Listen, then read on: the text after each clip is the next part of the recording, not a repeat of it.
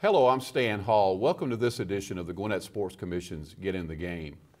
Over the years, we've had the opportunity to have some great athletes, some great managers, some great celebrities in sports, but I can't tell you how excited I am about today's show. Our guest today is fifth grader Javon Walton. Man, thank you very much for having me on this show. Welcome to the show and thank you for being with us. Javon, you got a nickname too, right? Tell me what your nickname is. My name is Wana, that's my nickname. And I got my nickname when I was really little because I wanted to do everything. I basically just wanted to be a man. I wanted to do basically just everything. And that's how I just got the nickname Wana. So that was given to you by your dad, I believe? Yes, that was given to me by my dad. So when you're out there doing your thing, and we're going to talk about what your thing is in just a minute because you got a lot of things going on. So do you prefer to be called Wana or do you go by Javon? I prefer to be called Wana because that's what people know me as, and I think it's like a really dope nickname, and I love it. And it's all based on, you said, the reasons your dad gave you the nickname, that you have always wanted to do this and wanted to do that, and it's just a natural fit and a natural nickname that fits you well right now in this part of your life, right? Yes, sir. Well, I'm going to call you both today. I'll call you one or the other as we're talking today. So for the people who are watching the show today who have never heard of Javon Wana Walton, you've got a lot of things going on in your life today. You're 11 years old, right? Yes, sir. You got a lot of things going on. So Javon is currently the current Georgia State champion in boxing and gymnastics. Is that right? Yes, sir. So how long have you been doing all these sports? Well, I got into boxing when I was 4 years old. My dad took me to a gym, and I just fell in love with it ever since. And my dad actually opened a gym in Brazelton recently called Onward Boxing. And I got into gymnastics when I was about 5 years old, and once again, my dad and mom took me to a gym, and I just fell in love with gymnastics. And I know everybody asks you this question, but do you have a favorite sport, one or the other? I mean, I love both very much. So. And you participate, I'm assuming, every day to be as good as you are in dual sports, right? Yes, sir. I train every day, and like just get the best workout while I can. So, you know, I was thinking, Javon, about your schedule, and you and I were talking a little bit before the show started today. At 11-year-old boy, school is a big part of everything that you do. With all the things you got going on that I want to talk about in the show a little bit, how do you manage to get that school in there? Tell me about your schedule as far as school is concerned. Well, I go to a school called Gwinnett Online Campus, and they help me out with a lot of stuff. I mean, you go to, you do school from online all the days of the week except one day, and then you go to school on Wednesday, but it just makes it really easy for me to be able to do my work so I can travel with my work because I travel a lot. Yeah. So Gwinnett Online Campus, I think is what it's called, right? Yes, sir. That's what it's called. And that's part of the Gwinnett County public school system, but as you said, it allows you to be on the road, your mom and your dad, whoever's traveling, and you're still getting that academic environment that you need to make sure that you progress on that side of your life as well. Yes, sir. Yeah, you get all the academic you need from it. And how long have you been going to Gwinnett Online School? Well, I've been going since fourth grade. Fourth grade, okay. And so I understand that you're a pretty good student? Yes, sir. And tell me about something, as we're taping the show today, tell me about something that just happened this morning at Gwinnett Online. Well, I was able to be a part of the National Honor Society, and I mean, it went great.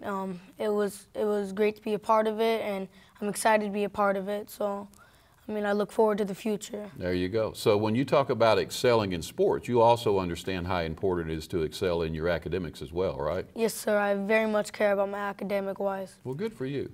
So, Javon, I was reading about your bio, and it looks to me like there's a lot of people throughout the country that have taken notice of you. So let's talk about some of those things that are going on in your life right now. I understand that you've been involved with Under Armour for 2 or 3 years now as far as some commercials go, and you recently had an opportunity to do another commercial, is that right? Yes, sir. I was recently in the Under Armour's biggest campaign, and I did some parts with The Rock in the commercial, and it was really cool because I did the eyebrow thing. Yeah. And I think I got better eyebrow than him. I think I can do it pretty well. And that's his thing, right? Yeah, that's his thing. So where did you have to go to do the commercial? I actually went to LA and I want to live in LA. It's my favorite place. You going to leave Gwinnett County and move to LA? Well, we'll see, when right? I'm older, yeah. We'll see. We'll see. So you got to go do a commercial with The Rock, and the purpose of the commercial, what's it talking about? Well, the purpose is like I will kind of thing. Like there's some boxing involved, there's some different sports involved.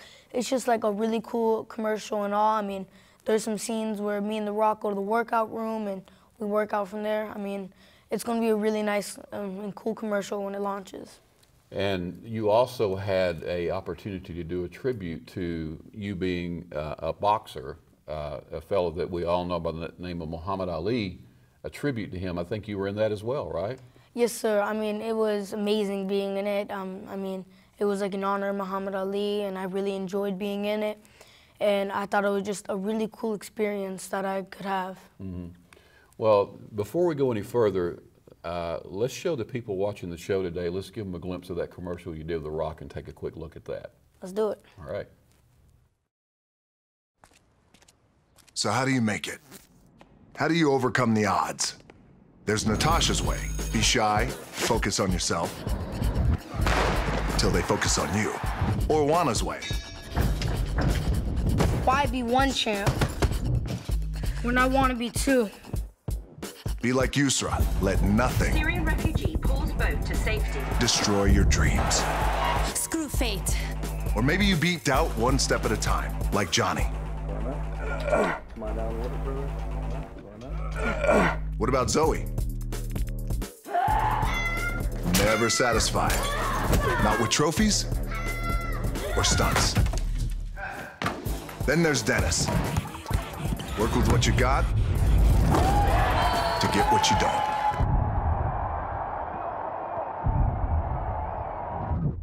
Or you could be like me. Dream of pro football, get hurt, dream over. Find yourself with just $7 in your pocket. So how did I get here? By being the hardest worker in the room. How are you gonna get here?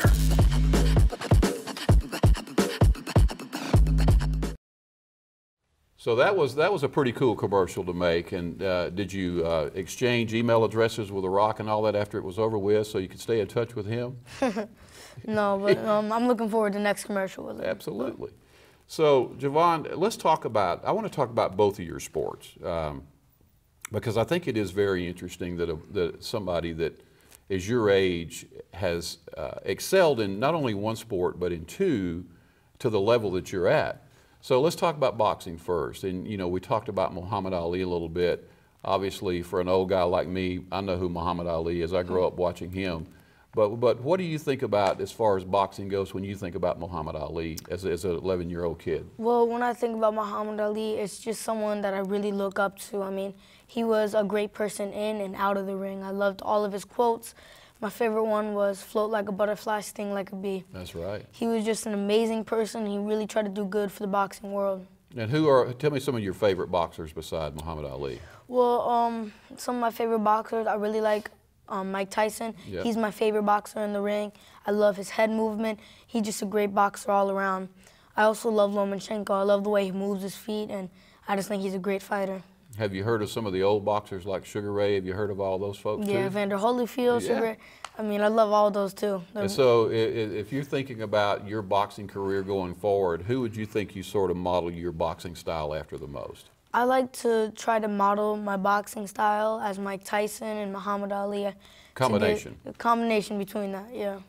So when we think about boxing, and then let's move over to the gymnastics side, are there things that you do from a training perspective that really help you on both sides of that coin, do you think? Well, I think a little bit with like landings from gymnastics and like the power that you have from the floor. I think it helps with like leg stuff sometimes for boxing to keep like a good stance. So. Is it more difficult, do you think, to do the things that you're doing in gymnastics or in boxing, or do you think they're equal, or what's I think they're both very difficult. They are very difficult. I agree with you. So I'm going to try to predict your future for you a little bit and get your ideas on it, okay? So you're 11 years old today. You're too young to do certain things still in the sports world, even as an amateur. But you know, when I first started hearing about you, and I've heard about you for a while, that's why I'm so happy to have you on the show today. I keep thinking about one of these days I'm going to be sitting and watching TV and I'm going to click on the Olympics and there is Javon Walton. Have you thought about the Olympics at all? I mean, I think about it all the time. I mean, I love the color gold because that's what I want to win one day. And I mean, that's something that I try to look forward to. And that's something that I want to accomplish when I get older, is be able to be an Olympic athlete. And I think the good thing, well, before we go any further, if you talk about boxing and you talk about gymnastics, I think I read that you actually have aspirations to go to the Olympics in both sports, right? Yes, sir. I'm looking to go for boxing and gymnastics. The level that you're, even as an 11-year-old, the level that you're competing in now, you're competing against people who would very much be in that Olympic status, right? Yes, I'm competing against very high-level people, and it's good competition for me, and it gets me ready for the future, and even now it gets me ready. Yeah.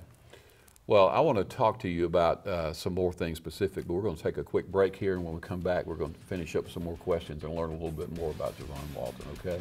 Awesome. We're talking today with a future Olympian, Javon Walton. We're going to take a short break for a PSA. We'll be right back after these commercial breaks.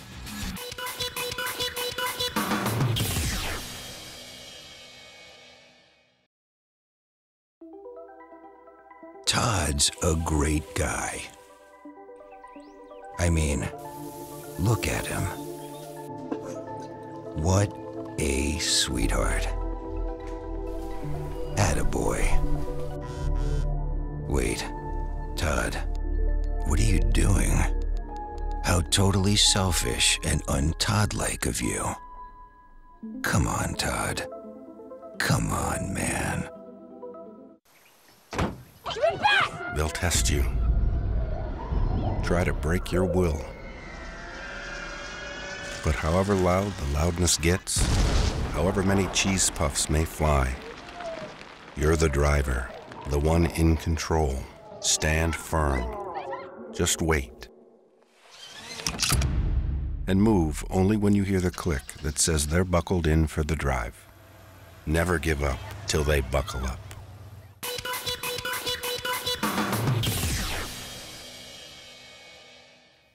Welcome back to the show. We're talking today with Juana Walton, who is a phenomenal 11-year-old athlete who lives here in Gwinnett County and has aspirations for great things in the future. Juana, before the break, we were talking about some things you're involved in relative to boxing and gymnastics, but let's talk about Juana a little bit.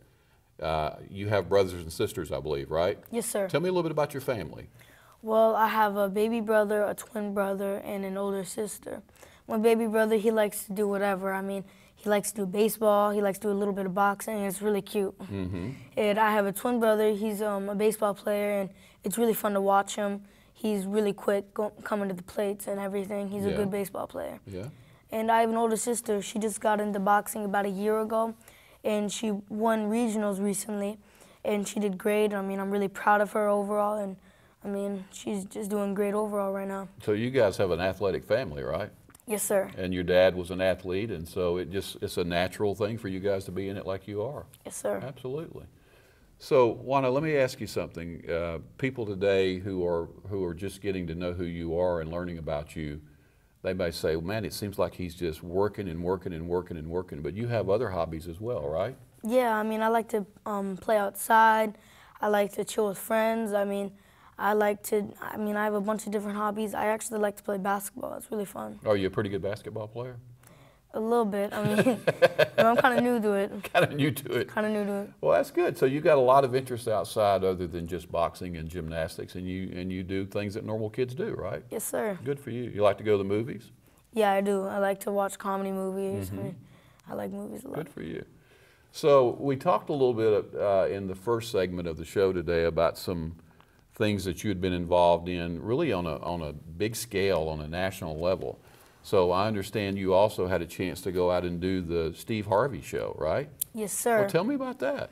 Well, I mean, it was a great experience. He was a super nice guy, and it was fun doing a handstand on his desk and then flipping off of his desk. It was funny because he didn't see it, because he didn't know that I was going to do it. Yeah. And he gave me this really cool Mike Tyson glove, and it was really cool. I mean, I really liked I really like spending time with him. Absolutely. Now, was that the Steve Harvey Show, or was it the Little Big Shots? Which one was it? It was the Steve Harvey Show. You was on the Big Show. Wow, good for you. Good for you. You've also done some things with a Facebook piece that was a national piece. Tell me about that. With Muhammad Ali. Yeah. That was a great experience. I mean, I had a great chance, and it was good to be able to have that chance of doing that Muhammad Ali thing. And I was just really happy to do it, and it was just like something that I really enjoyed to do. Let me ask you a question. When you're sitting around the TV with your family and you're just watching whatever you're watching, and all of a sudden that commercial came on and there you were on TV, how'd you feel? It felt great. It was a surprising moment for me, and I really enjoyed it. It was a cool commercial, and I just love the background of Muhammad Ali because I really look up to him. I love Muhammad Ali. He's just a big idol of mine. He's my favorite boxer of all time, if that makes you feel any better. He's my favorite of all time. Did your brothers and sisters give you a hard time about it, or are they just as proud as you were? No, they were proud of me. Good for them. Good for them, because you know sometimes brothers and sisters can be rough. So good for them. So Javon, we're talking about that you're always out there training for something. What are you training for now? What's your next big deal as far as either of the sports that we're talking about today? I'm actually getting ready for JO State, and then after that I'll get ready for JO's regionals, and then go to nationals hopefully. And I'm ready for everything that's coming. First I got to do step by step start from state. Mm-hmm. And those are all those things that keep leading you up to that level that you want to be as far as the best of the best, right? Yes, sir. Let me put you on the spot just a little bit today. You're a fifth grader, right? Yes, sir. You're 11 years old, and there might be a lot of kids who are watching you today who have often wondered about, I wonder how good I could be in a particular sport if I got started. If there's people who are watching you today and have seen the success that you've already had at a very young age, what advice would you give them just to get started? I'd give them advice of just keep working hard, work for what you want. Work for what you're passionate about, and just do what you love best, and that will lead you far. And it's always a matter of never giving up, right? Yes, sir. It's always a matter of never giving up. So, I understand also that you did a campaign with the Kohl's department store. Tell me a little bit about that. It was a great experience. I saw a bunch of other athletes there, and it was really cool to have the opportunity. It's crazy to see myself on huge banners in Kohl's. So they have banners of you hanging at the store. Is that what it is? Yes, sir. Well, that's pretty cool to walk in there. So, see, what you should do is take one of your friends in there who doesn't know it and just surprise them and say, hey, that guy there looks familiar, right? And do it that way. So I understand also Instagram's a big part of your life, right? You've got a few followers, I think. So how many do you think you have? About 80,000. Just 80,000? Yeah, I knew it was just a couple. But 80,000, and that's at Onward Wana, right? Yes, sir. Yeah, so if anybody wants to drop you a line, they can do that. And Wana, if there's people watching the show today who just want to learn a little bit more about you, maybe they can see some video or whatever with you training, do you have a website that they can go to? Yes, my dad actually owns a website called onwardathletics.com. There's a bunch of apparel, there's boxing gloves, and maybe you could come to the gym. And people could train with me, and it's just a cool thing. So. They can actually come to the gym you work out and see you working out, and maybe even do some training there as well. Yeah, maybe right? if they want to sign up and do some training there too. That's perfect. Yeah. Well, Wana, let me just tell you, as I said when we started the show today, we've had some really incredible guests on our show over the years, professional athletes. I want you to know that I've never been more impressed than any of those than having been able to meet you today, and I appreciate you taking time to be with us today. Thank you very much. It was a blessing to be able to be on the show. We're going to be watching you closely to see where you go, and I know it's going to be nothing but the top, okay? Yes, Thanks sir. again. That's all the time we have today. If you have questions or comments about today's show or ideas for future shows, you can reach us at the phone number or the email address shown at the end of the show. Thanks for being with us. I'm Stan Hall. See you next time on Get in the Game. Goodbye.